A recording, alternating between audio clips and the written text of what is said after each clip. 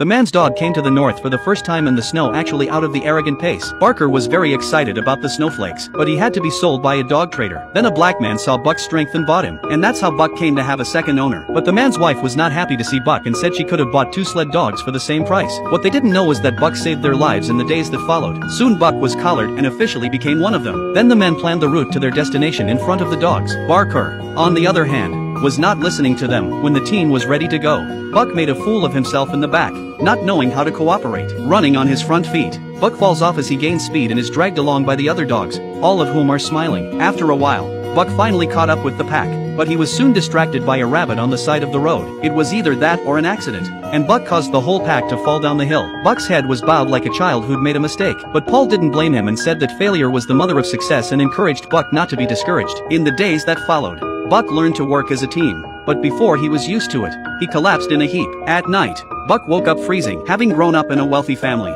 Buck had never been so cold. Then he came into the tent and pushed his mistress out of the tent. When she woke up, she looked at the sleeping Buck and immediately kicked him out. Then Buck noticed an animal he had never seen before lying on a rock, and in his curiosity he approached it. When the animal stood up, it was a huge wolf. Buck was so frightened that he stepped on the sleeping dog. When he turned around, the wolf disappeared. The next day, the woofers set out again. But Buck was not used to walking on ice and slipped and slid. Barker couldn't get used to the ice and slid on the ice, which was right in front of Era's eyes. Era turned the corner in front of a dead tree and Barker tripped over the tree.